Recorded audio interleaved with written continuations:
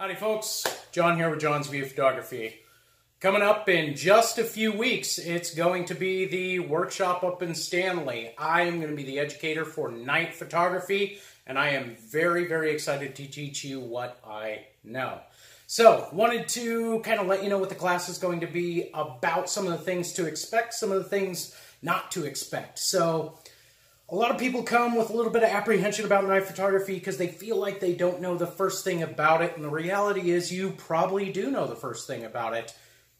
If you're coming to this course, there's a good chance you understand the exposure triangle and how that relates to letting in a lot of light into your camera to capture a very dark image. So that part's not going to be needed to be explained to you, right? So you already have an idea, but it's the minute details that a lot of people are not aware of as far as how to get those really good-looking shots of the core of the Milky Way, really, really bright, crisp stars, and how that all relates to a little bit of math. I'm sorry, there's going to be some math involved, but it won't be too bad, trust me.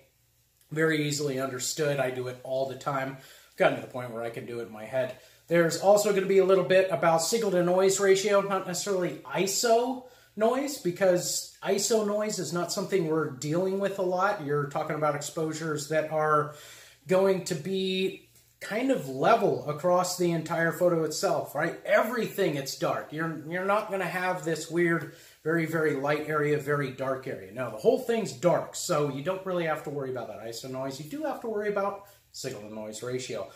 I'm also going to be talking about planning.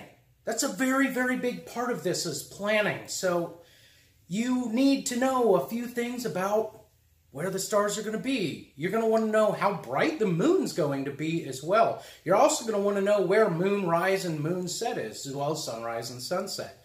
So an ephemeris, if you have an app on your phone already, great. I can recommend some great ones. Same thing with the stars. If you have an app on your phone, there's many of them out there. Great. If not, I can recommend some really good ones.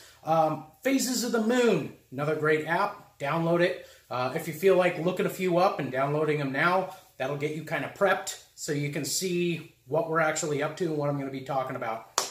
So I'm very excited to bring my info to you. I want to get you out there at night in these glorious locations and capture what is our amazing, amazing galaxy that is the Milky Way. It is beautiful out there, and I want you guys to be able to capture it too. So I will see you in a few weeks in Stanley. Thank you very much.